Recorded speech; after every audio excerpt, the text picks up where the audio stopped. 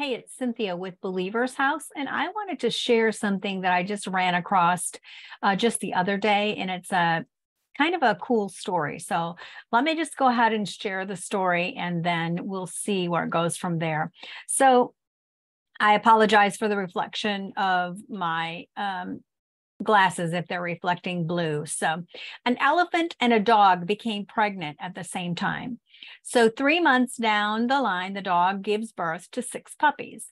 And then 6 months later, the dog was pregnant again. And 9 months later, it gave birth to another dozen puppies. And this pattern continued.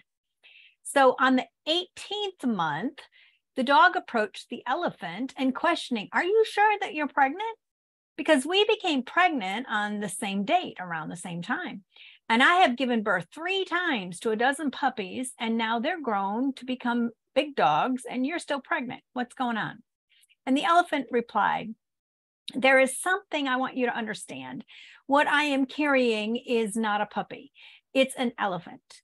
I only give birth to one every 2 years or in 2 years.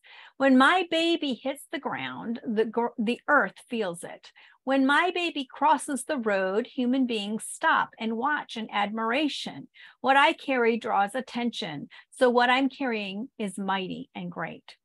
So it can be hard sometimes to keep the faith as far as not being discouraged when you've been praying about something, or maybe you have a vision that God has placed within you that you're praying about, that you want to see birth, or maybe you're not really sure what it is that God has placed you on this earth for, and you're kind of struggling and looking around and wondering, where am I going to get this information? How am I going to finally connect to why I was put here on this earth? There are several questions and several things that maybe we struggle with over a period of time. But I love this particular lesson and this particular story because it also shows that it depends on what you're birthing or what that you are struggling with in comparison to the time sometimes that it takes for those things to occur. I can say in my life right now, God is in the place of birthing something that's been in me for a very long time. I'm talking years. But all along the way, I was picking up tools and things that I needed in order to accomplish what God has truly called me to do that I'm now stepping into. So I just want to encourage you, if you're out there and you're wondering if it's ever going to come about, it does.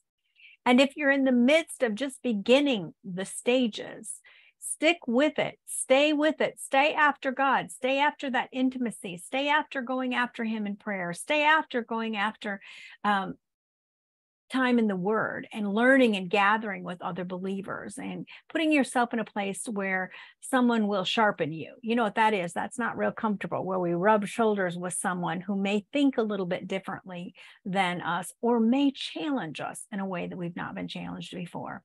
So I encourage you to stick with it, because when God bursts something or God releases something in you, it is worthy enough. It is worthy because it's his process, right? It is something that when it reaches the earth realm, that it does shake the atmosphere in the spirit realm.